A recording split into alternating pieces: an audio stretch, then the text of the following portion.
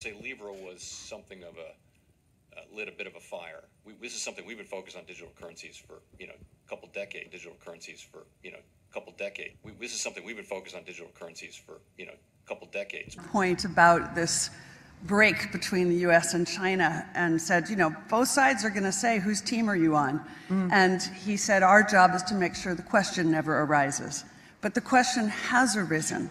And so I think we have to go deeper. And it's not about the U.S. versus China. It's about what underpins a world order is always the financial system. I was very privileged. My father was an advisor to Nixon when they came off the gold standard in '71. And so I was brought up with a kind of inside view of how very important the financial structure is to absolutely everything else. And what we're seeing in the world today, I think, is we are on the brink of a dramatic change where we are about to, and I'll say this boldly, we're about to abandon the traditional system of money and accounting and introduce a new one. And the new one, the new accounting, is what we call blockchain. It means digital. It means having a almost perfect record of every single transaction that happens in the economy, which will give us far greater clarity over what's going on. It also raises huge dangers in terms of the balance of power between states and citizens. In my opinion, we're going to need a digital constitution of human rights if we're going to have digital money. But also, this new money will be sovereign in nature. Most people think that digital money is crypto and private. But what I see are superpowers introducing digital currency. The Chinese were the first. The US is on the brink, I think, of moving in the same direction. The Europeans have committed to that as well. And the question is, will that new system of digital money and digital accounting accommodate the competing needs of the citizens of all these locations so that every human being has a chance to have a better life? Because that's the only measure of whether a world order really serves. Welcome to the Crypto Teacher. And guys, I come back with that video just to make you think.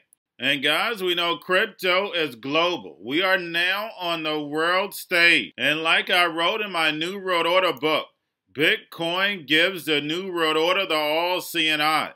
Where they're able to see every transaction, they'll be able to control every transaction. Tell you what, where, and when, and how to buy it. No more savings. That's the reason why they're going to dangle that carrot with that free money. And we know universal basic income is right around the corner, where they're going to airdrop that money. You're going to have 3 to 6 months to spend it, or poof, it's gone. And that's from David from R3, who clearly states he works with the central banks all the time. And like she stated, a new world order starts with the economy. That's the reason why the Fed was so important. They created money out of thin air to buy up the globe. If somebody told you that this was going to work, you wouldn't believe it. But as long as you keep the sheep distracted on things that don't matter and use the Hegelian dialectic, so therefore they're fighting each other while you're running the money in the back door. It has worked for centuries. Guys, this is biblical. The Bible shows you how to create a new world order. It shows you the good, but then also it shows you the evil. And remember, the Crypto Teacher told you, because he knows when it comes to the New World Order, it's all planned out. You have a wonderful day. Yeah, the answer is definitely yes. When you look at Bitcoin and Ethereum in particular, it's pretty clear to me that those are commodities. And the spot market will end up at CFTC and futures markets, which is why it's so fabulous to work on this with Senator Gillibrand, because she's on the Ag Committee that has jurisdiction over the CFTC.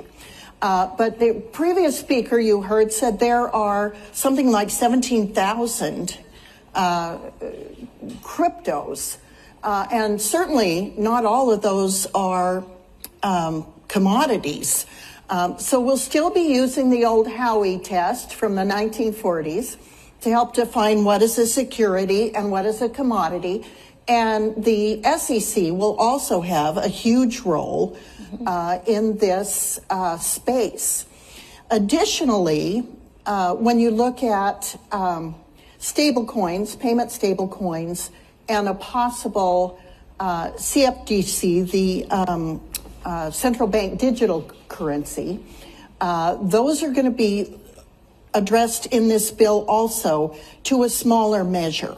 So, for example, if we had a central bank digital currency, it would likely not be like the digital yuan, which is more a direct to the retail customer type of asset.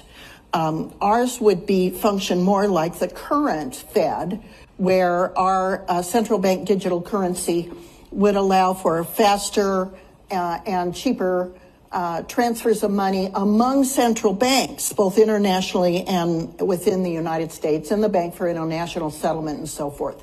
And then it would be the banks that would be the issuers of stable coins.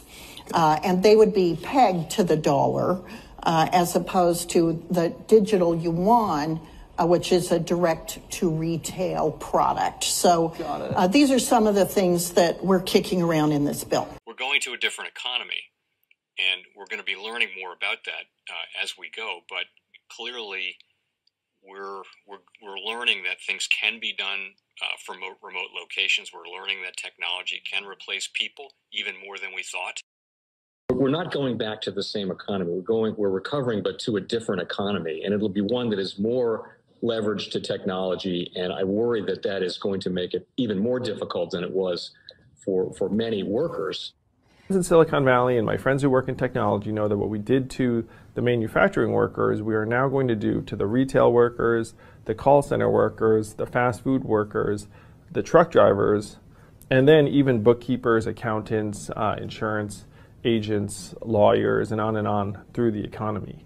So what happened to the manufacturing workers is a very clear sign. This effort, and China has big plans for this. They intend to seed their digital yuan into the global environment by giving it away to visitors at next winter's Olympics. When they arrive at the airport, they're going to get yuan digital wallets. They're going to receive digital yuan. They're going to use it throughout their visits to Beijing, and then they're going to take it back to their home countries.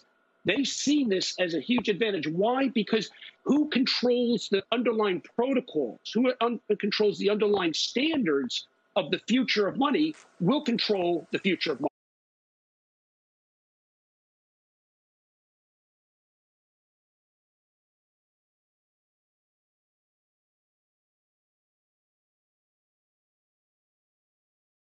Most powerful person in the world is the storyteller. The storyteller sets the vision, values, and agenda of an entire generation to come. Steve Jobs. And guys, you know I truly believe in this. When you look at the New World Order, they're the storytellers. And that's the reason why I wrote my New World Order book. But guys, now it's time to change the current generation. And I wrote 3 kids' books. You know I love the Trinity because I understand the power that's in it. So I have 3 books. We have an opportunity to change the generation, to educate, not just me, but I want to show you that I take action on a daily basis. And I want you to take action on a daily basis.